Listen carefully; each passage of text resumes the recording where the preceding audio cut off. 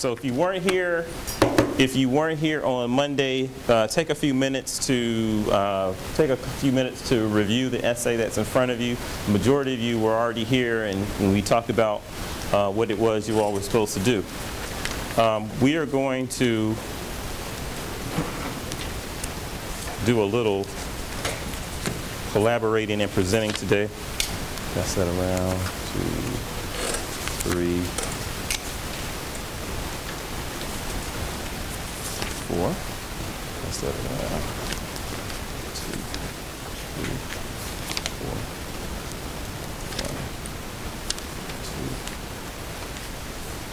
1, 2. I'll pass those around. What group are you in? Okay. All right, we're going to be doing something today called, well, we should have passed it around. He's being selfish. All right, we're going to do an activity called the hamburger method. All right, the hamburger method. All right, and so for the most part, at the very beginning, like I always do when we do these activities, I'll kind of give you the gist of it. And so the question is, what is the hamburger method? All right, it is called the hamburger method, and here's how it works. When offering a critique, you begin with a constructive compliment on something the person does well, otherwise known as the fluffy bun part. All right. You then get to the meat of the matter, which of course is the constructive criticism part. Finally, you end with another constructive compliment, i.e. the other half of the fluffy bun. Basically, you're sandwiching the constructive criticism between two constructive compliments. All right? It is an extremely effective technique, largely due to its disarming effect. It helps people let down their guard and receive criticism without being on the defensive.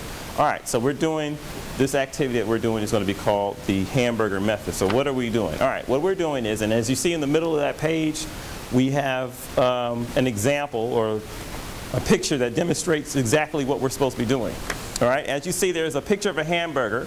There's an arrow pointing towards the top bun. There's an arrow pointing towards the middle bun, the meat part, and then there's an arrow pointing towards the bottom bun. All right, and so the top bun is a constructive compliment.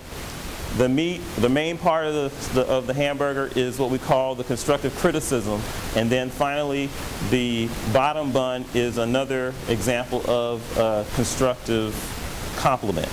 All right, so basically you start out with something positive, start out with a compliment, you move on to the criticism, and then you end with another compliment. All right, so our first compliment is that the writer of the paper had evidence to support his topic.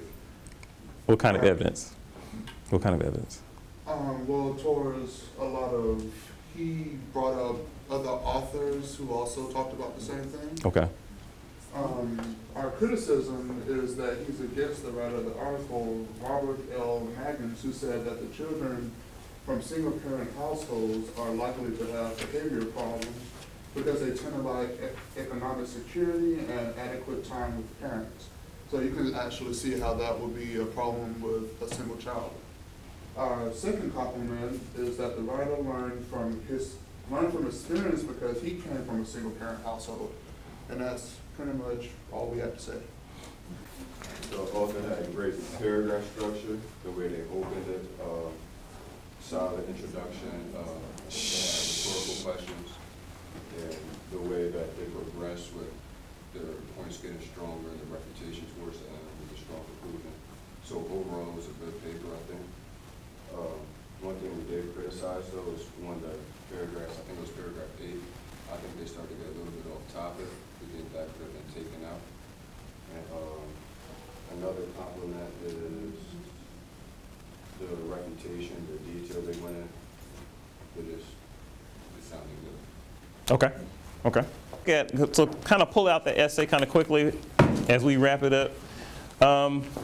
We talk about,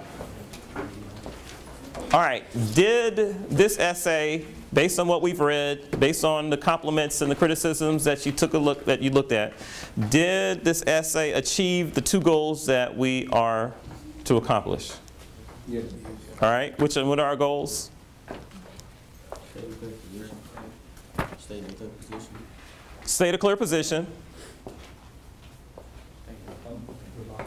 All right, and win the respect of our audience by dealing with the opposite or the opposing view or the opposition. All right, refutation. All right, so we can all agree that this essay does achieve those two goals. Okay.